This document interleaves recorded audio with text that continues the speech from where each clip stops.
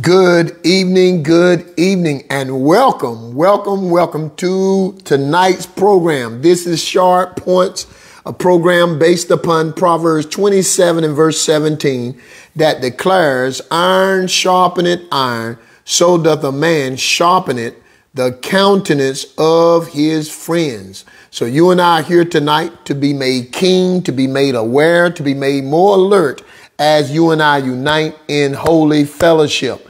Remember, the Bible says in Psalms 105 and verse number 24. Listen at Psalm 105 and verse 24.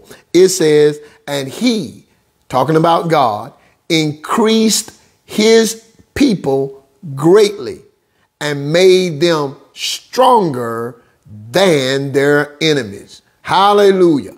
God wants us stronger than our enemies. He's increasing us greatly, both spiritually and naturally, so that we can be made stronger than our enemies. We told you this is a year being made fat, being faithful, having the right attitude, and being teachable. And God is indeed performing his word so that we can be made stronger than our enemies. He wants you and I to know that Jesus became poor, that we through his poverty might be made rich. In fact, if you and I don't do better spiritually and don't do better financially as a result of Jesus, then we have made his investment look in vain. We don't want that to happen. Let's make it count tonight. Get on that phone, text somebody, call somebody.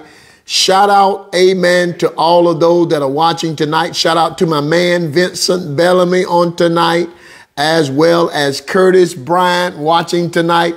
Appreciate you, sir. As well as Evangelist Jackie Bellamy. Oh, she did such a great teaching today.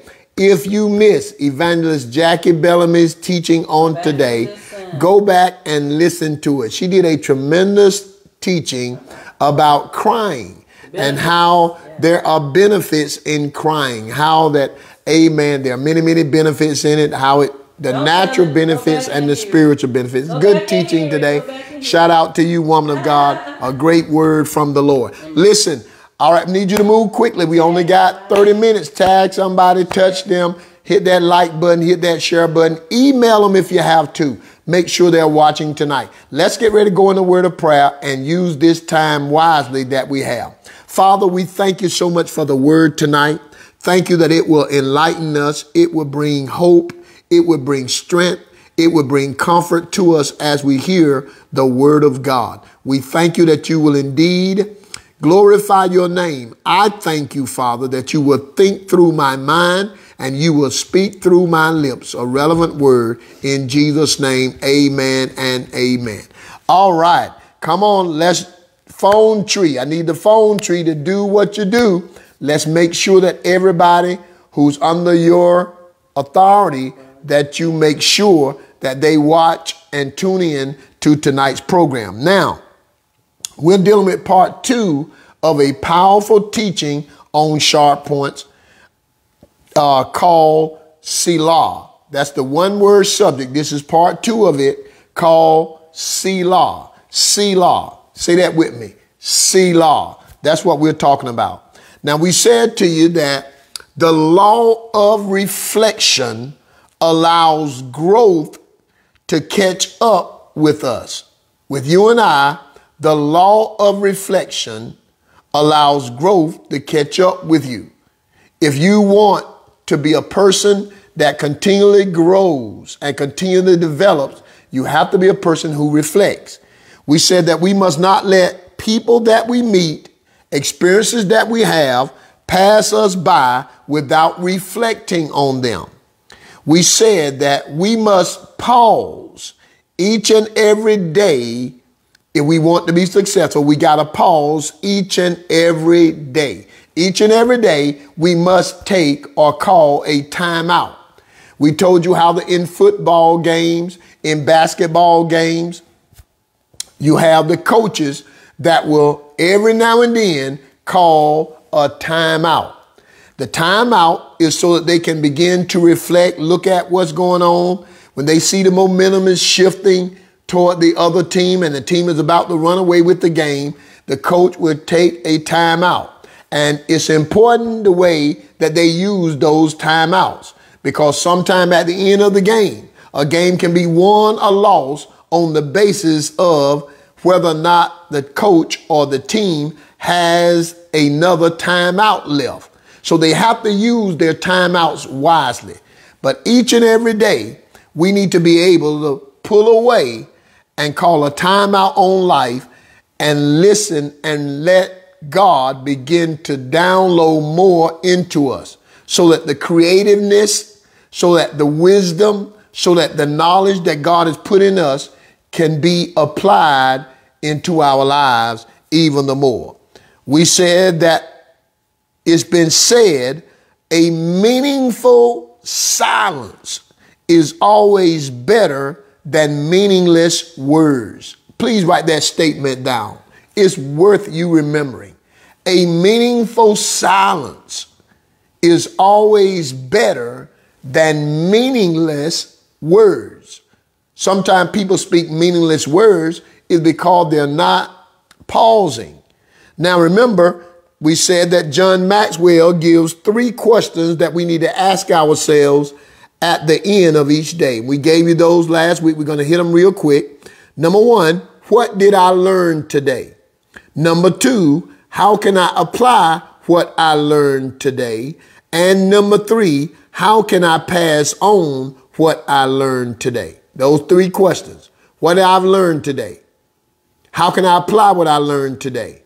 And how can I pass on what I've learned today? Because each and every one of us want to help other people. We want to be a blessing. Remember, the Abrahamic covenant was, I will bless you and you will be a blessing. God wants to make our lives a blessing to other people. So we want to make sure that we take the information, that we take our experiences and wealth of knowledge that we've learned throughout the years, and we pass it on to other people. That's what leaving a legacy is all about. Now, we said to you that Selah, S-E-L-A-H, Selah is the Hebrew verb Selah, C-E-L-A-H, which has to do with suspension of music, a pause. The word Selah means to lift up and to exalt. So we're talking about how that in the book of Psalms and the book of Habakkuk, you'll notice that this word Selah is used. And we need to pay attention to what is being said. It is a technical musical term, probably showing accentuation, a pause, and an interruption. We said that the word Selah means to pause in his presence, to think about it, to pause in his presence. It is perhaps a musical direction, but traditionally interpreted as a blessing, meaning forever. In other words, what you just read or what you just heard is something that you should think about and forever keep in your mind or forever keep on your heart, because it is beneficial to you and I. Certain things that are being said, you don't want to let go of. You want to hold on to. That's why anytime you hear a great man and woman of God, if they're doing good preaching and good teaching, it should always cause you and I to think, not just feel good, but to think. That while you're hearing the word, you should be having some Selah moments, some moments in which you got to write down what you just heard, or you got to pause and think about what you just heard, because it was just so mind-blowing. And that's why oftentimes a good preacher or a good teacher of the word will say some things that the Holy Spirit gave to them to say, and then they'll say, let me say it again. Oftentimes when I'm ministering, I go, wow. I said, let me say that again. Because I want it to resonate. I want you to think about it. I want you to understand that it's worth saying again.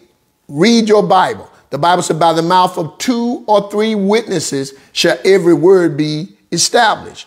So oftentimes God is reiterating and saying many things that he wants us to know again. Let's say, for example, in Psalms 24. Psalm 24 says what? The earth is the Lord's and the fullness thereof, the world and they that dwell therein. Now that's something worth you pausing about and thinking about. The earth is the Lord's, the fullness thereof, and the world and they that dwell therein. This is not the devil's earth. This earth does not belong to the devil. The devil is the God of the system, the arrangement and the order, the chaotic order of the way things are being governed and ruled. But he's not the God, amen, of the earth. He's the God of this world, the system, the arrangement, the order. But God is the owner of this earth, and he gave the earth to the children of men. Psalm 115, verse 16. We've been talking about that in our Bible study about prayer. But notice in Psalm 50 and verse 12, God repeats that same thing. God says to us in Psalm 50 and verse number 12, you don't have to turn there, but God says in Psalm 50 and verse 12, he said, if I were hungry, I would not tell thee, for the world is mine and the fullness thereof.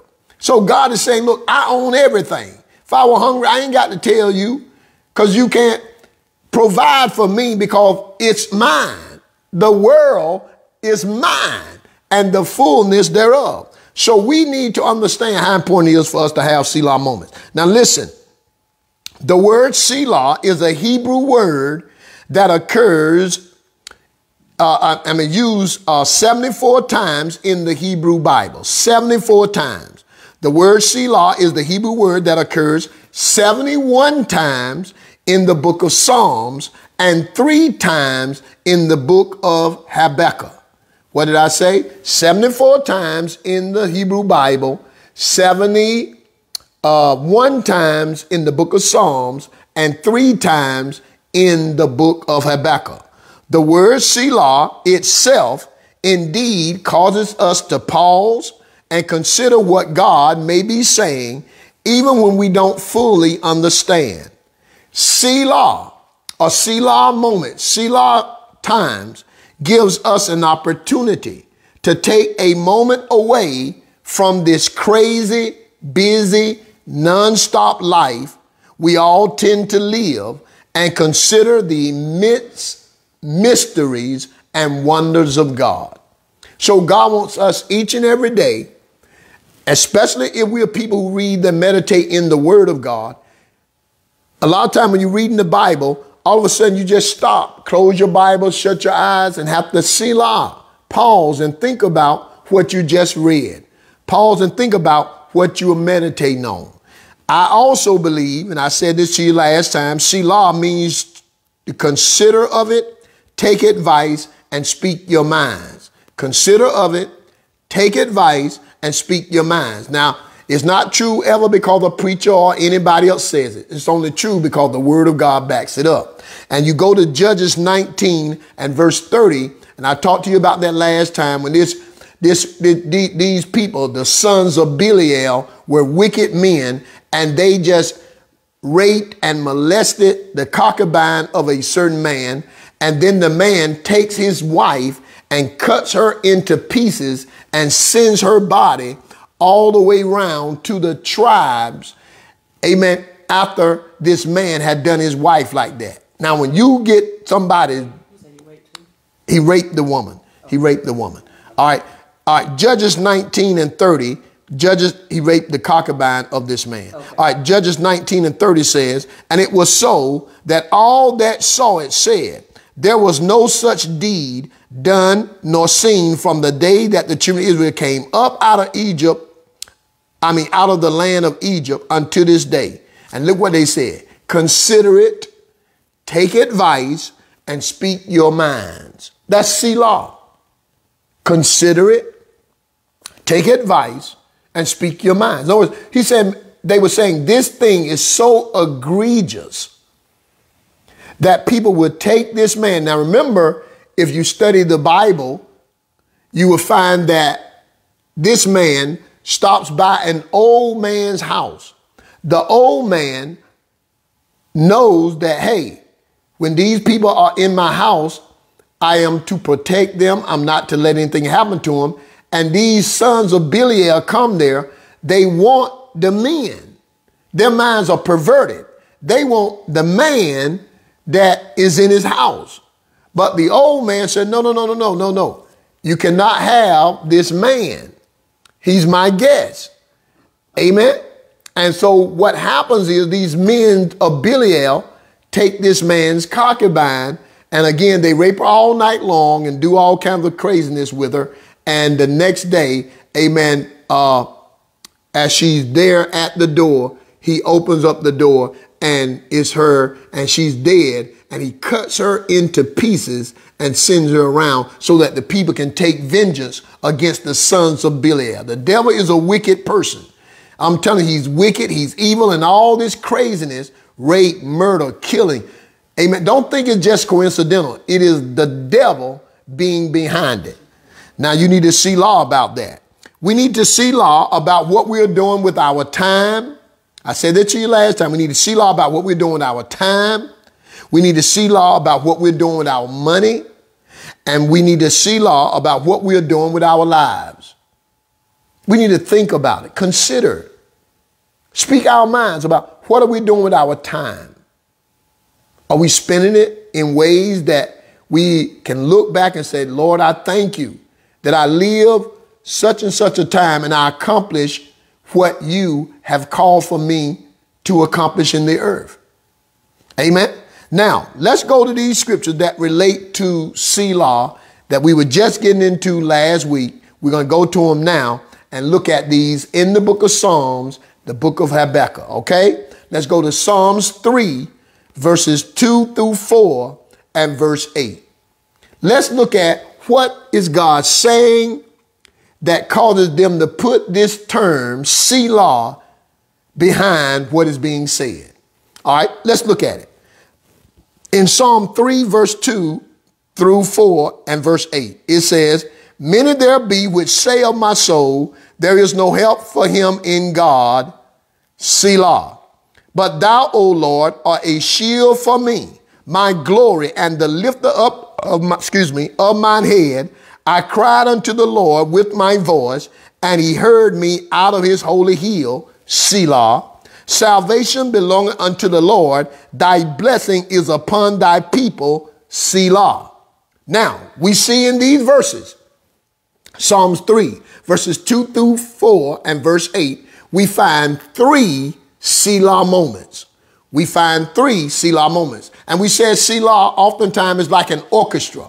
If an orchestra is playing a song, all of a sudden that song builds up to a crescendo, and then all of a sudden it goes boom, and he stops. The song is not over, but they built that song up and they want you to pause and think about what has just been sung or what has just been played. Because God wants us to have thinking moments, moments of reflection, moments of evaluation, moments so that we can consider and take advice and speak our minds. All right, let's look at it. Verse 2 says, many there be which say of my soul, there is no help for him in God. And then he says, Selah. Think about that. That some people have the audacity to believe that God cannot help you and I. That what they are doing against us is so atrocious that God himself can't bring us out. Now that's the mind of the devil, and that's the mind of wicked people being used of the devil. They think and they say that there is no help for us in God. Selah, the audacity of man to ever believe that he or she can stop God, that he or she is stronger than God. Our help is always in the name of the Lord. God can always and will always be there as a present help in trouble. Psalm 46. God is our refuge and strength, a present help in trouble. God has the ability and the power and the splendor and the glory to help us. So it is a foolish thought to mess with a child of God. It is a foolish thing to think that you can stop God. So he said, Selah. Look at verse 3 and verse 4.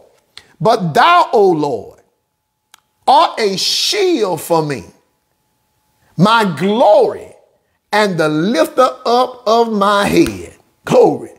I cried unto the Lord with my voice, and he heard me out of his holy hill. And then he says, Selah. Think about that. Pause in his presence. Hallelujah. Think about it. Who's the glory and the lifter up of your head? Who's going to make sure that you come out with victory? Who is the one that you cry out to and will hear you from his holy hill? It's God. So he said, think about it. God is the glory. He is your shield. The Bible said that God will make favor surround us like a shield. God will shield his people. Hallelujah. And then in verse 8, salvation belongeth unto the Lord. Salvation means what? Deliverance. It means your way out. It belongeth unto the Lord. Thy blessing is upon thy people, Selah. Selah. He wants you to think about this. That the blessing of the Lord that maketh rich and add no sorrow is on our lives. I'm telling you, Proverbs 10 and 22, I told you, read it first thing in the morning, look at it, and then look at it at night before you go to bed. I'm telling you, pastors and leaders are getting supernatural results because it was a word that God gave to us. And I'm looking at now with all the things going on in our society that we need to know that the blessing of the Lord is not a car, it's not a house, it's not a money. It's that brings a car. It brings a house. It brings the money.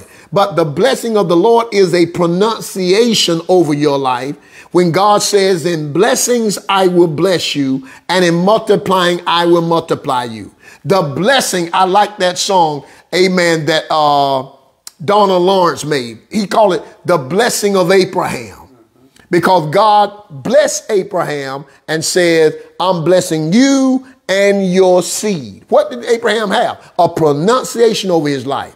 That anybody that blessed him, they will be blessed of God. Anybody that cursed him, they will be cursed of God. That's what we have. He said, thy blessing is upon your people. Hallelujah. So if we're saved, we are blessed people. We say we're blessed. Why do we say we blessed? How you doing today? I'm blessed. It ain't just something we're saying. We got to believe the word. We are agreeing with God. We are blessed. We're blessed in the city. We're blessed in the field. We're blessed when we go in. We're blessed when we go out. We are empowered to prosper. We are blessed. Hallelujah. Now, those of you who are doing it, I know some people are not doing it, but hey, that's okay. Amen. You don't have to do it. If you're not led of the Lord to do it, you don't have to do it. But I'm telling you what God said, amen, and the book of 2 Chronicles 20 and verse 20, the last part of the verse said, believe in the Lord your God, so shall you be established. Believe his prophets, so shall you prosper. Why do you think this is important? I know it's important because what you put before your eyes and what you meditate on begins to come in your life. And God wants us to not get caught up in entrapped and ensnared by all that's going on around us. He wants us to look at the fact that the blessing of the Lord maketh rich, lavishly supplies. And he added no sorrow with it. Hallelujah. Amen. Pastor text me today, talk to me today. Amen. And one person there, I went to the barber shop. Amen. Today. And God just blesses. He just knows how to bless, man. Let's go to Psalm 4, verses 2 through 4. Let's go to this now. We're walking through the book of Psalms where the Selah moments are, where the word pause means. Now you can do that again off any scripture. You pause, you think about it, you meditate. All right. Now look at Psalm 4, verses 2 through 4. It says, O ye sons of men, how long will you turn my glory into shame? How long will you love vanity and seek after leasing Selah? In other words, God is asking the question, how long will men love doing empty, foolish, cynical, crazy stuff? Think about it. You got people that are over 40 and 50 and 60 and 70 years old and still not saved, still not born again, still out here drinking beer, drinking wine, drinking liquor, some even doing crack cocaine. How long will we love this kind of stuff? How long will it be before finally we say enough is enough?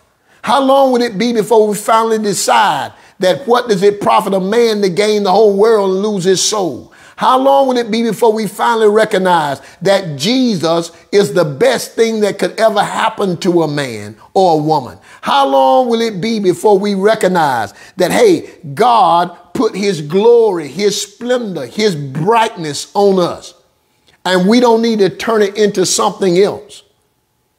Hallelujah. That men begin to love men and women begin to love women and call that marriage or relationship. Come on. We don't want to turn the glory of God into a mess like that. No. Look at verse 3. But know that the Lord has set apart him that is godly for himself. The Lord will hear when I call unto him. Stand in awe and sin not. Commune with your own heart upon your bed and be still. Selah. Hallelujah. In other words, God's saying, look, I want somebody to be godly. I want somebody to be set apart for my glory. I want somebody that will let me use their hands, their feet, their mouth. I want somebody that will glorify me with their life. Hallelujah. And that's the church. The word church is the Greek word ecclesia, which means called out. We see a shadow and a picture of it with Moses. Moses, his name means what? Drawn out. He was drawn out of the water. God drew the church out. And notice, Moses helped the people come out of Egypt. The church is to help the world, help people come out of sin, come out of darkness, come out of the world system. Hallelujah.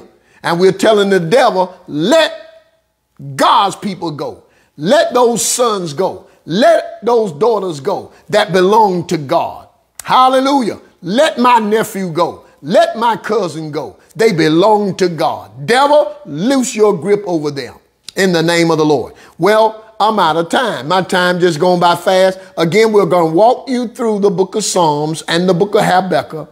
Amen. And we're looking at this one word subject, Selah. Listen, each and every day, you're in a hustle, bustle world. Each and every day, you need some time where you are by yourself and you pause and you evaluate what I need to do. Did I get it done? We've been preaching a message called Get It Done. We got to get this task done. And I'm telling you, the enemy will have you wasting time with people, with things that will be time killers, dream killers. You don't need time killers and dream killers. You don't need things stealing your time, stealing your dreams. You need things that you're doing that will cause you to get the most out of your life. One of the most fascinating things is to know that Jesus, in 3.5 years, he got everything accomplished that the Father wanted him to get accomplished. He left nothing undone that the Father wanted him to get done. Wow, what a fascinating man. Hallelujah. Glory to God. He didn't waste time. He didn't waste moments. And you and I need to selah and evaluate. I'm out of time. Gotta go. Amen. Hallelujah. You need to Selah and pause sometime just to get yourself rejuvenated, just to get yourself stirred back up in the things of God. I'm not talking about just praying. I'm talking about getting alone and thinking. Wealthy people think. They do a lot of thinking. And God wants you to think. Whatsoever things are pure, just. We'll get into that scripture next time. Amen. Well, not next time. It's going to be a while before we get into it. But it's found in the book of Philippians. God said, if there be any virtue, if there be any praise, think on these things. We need Selah moments. I'm out of time. Got to go. If you're not saved, if you desire to be saved, what in the world are you spending your time on? Vanity and leasing, things that mount to nothing. The Bible calls it unfruitful works of darkness. You need to be saved. You need to give your life to Jesus tonight. You need to say, dear God, come into my life. Save me tonight. I'm ready to surrender my all to you. I believe that Jesus died on the cross and he rose again for me to be saved. Save me tonight. Forgive me of all my sins. I'm ready to be your child and for you to be my God. Pray that with me. If you did, give us a call at 252-563-5382. 252-563-5382. Also, I need you to continue to watch us here on this platform. We're here every Tuesday night at 7:30 and every Thursday at 7 o'clock. We do this program called Sharpe Points. We want to sharpen you. Every Tuesday night is our Bible study. And every Thursday is Sharpe Points. Every Sunday morning, we are back in the building. Every Sunday morning at 10 a.m. And our praise and worship starts at 10:30. The only time we don't is because there have been some technical difficulties or the glory. Our praise and worship starts at 10. I'm sorry. Preaching and teaching, Facebook and YouTube starts at 10:30 that you get this good preaching. And we are teaching, had been teaching rather, on Get It Done. But this Sunday morning, we're going to share some things that the Holy Spirit gave to me. Amen. A fresh vision he gave to me. Amen. That I haven't shared it with only 2 people. Amen. And I'm telling you, and God gave me a word to go with this message. It's going to be powerful. It's going to be great. Amen. In the name of the Lord. Amen. Now, look, there are several ways to give. Several ways to give. Amen. We are sowing into good ground. Newness of life is good ground. Here's how you give. The first way you give is by check or money order. You can mail it to Newness of Life Christian Center, P.O. Box 1462. Please pay attention to that P.O. Box. We don't want you to send it to the wrong post office. P.O. Box 1462, Tarboro, North Carolina, zip code 27886. And on behalf of my lovely wife, Reese, and I, we want to thank many of you who are sowing into the ministry. Not one penny of that goes to me. That's for Newness of Life Christian Center. We appreciate it. Amen. Amen. Also, the other way you give is download the mobile app. Download the mobile app. And when you download the VANCO, V-A-N-C-O mobile app, you can type in Newness of Life Christian Center. It's going to pop up. The church is going to pop up, and you can sow that way. And many of you doing that. And we appreciate you that are not a part of a church, but you want to tithe somewhere. You want to give somewhere.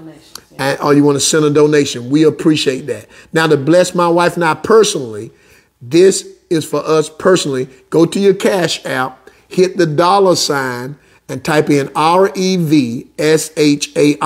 Now remember, this month, I want you to bless your pastor. This month is pastoral month. This is the time for you to appreciate your leaders. Appreciate great men and women of God who sacrifice, who serve you, who are giving themselves to prayer and to the study of the word so you can grow. Appreciate them. Show them that, hey, Pastor, you've been giving us spiritual things, and we want to give you some natural things back. Bless your man of God. Bless your woman of God. Bless those who are feeding you with knowledge and understanding. Come on, bless the apostles, prophets, evangelists, pastors, and teachers. Don't muzzle the mouth of the ox that tread out the corn. Sow into them and bless them this month. Also, amen, I want to send a special shout out to all of you who are having birthdays in October. The month of October is a special month because Tatum Rashad, that's right, that's my little grandson, amen. His birthday was October the 3rd. He was 11 years old, which was Monday. And happy birthday, Tatum. Shout out to you, Vanika, and Dalen and Kason. And special shout out to Tatum. He's 11 years old now. Thank God for all of you who sowed. That's right. Some of you who start watching this, you start blessing Tatum, because there's a Cash App, and that is the $, Vanika, Vanneika, Sharpe, Sharp. That Cash App, Vanika, Vanneika, Sharpe, Sharpe. Thanks for those of you who did it. And if you want to do it and you haven't done it, amen, he would definitely appreciate it. Amen. 11 years old. Amen. And the doctor said that he was going to be a Down syndrome child. Thank God for a miracle. Well, we love you tonight. You have a blessed day. Sunday morning, 10:30, right here on this platform. You have a blessed night. Love all of you. Shout out to my brother, Bishop Ronald Wayne Sharpe, a preaching, teaching man of God. Amen. He comes on this platform. Amen. Each and every Sunday morning and each and every Wednesday night. Shout out to my mom, Mother Sharpe, Shirley Sharpe, wonderful mother, and my sister, Pastor Susan Sharpe, powerful woman of God. Jackie Bellamy said her event's anniversary on October the 8th. Oh, wow. Vincent Bellamy, my man, and Evangelist Jackie Bellamy, their anniversary, wedding anniversary. How long have they been married? Do you know that? Amen. How long? Have them put it on. I got to go. Amen. How long they been married? Amen. Amen. Shout out to them in a special way, celebrating their wedding anniversary. That is awesome. Glendora Boney said her husband's birthday is tomorrow. Oh, Glendora. James Boney. Okay, that's okay. James Boney. Shout out to James on tomorrow. Happy birthday. Anybody else whose birthday in October, we want to recognize the October people. Jackie said 7 years. Okay, they've been married 7 years. Seven, that perfect number. The number of perfection.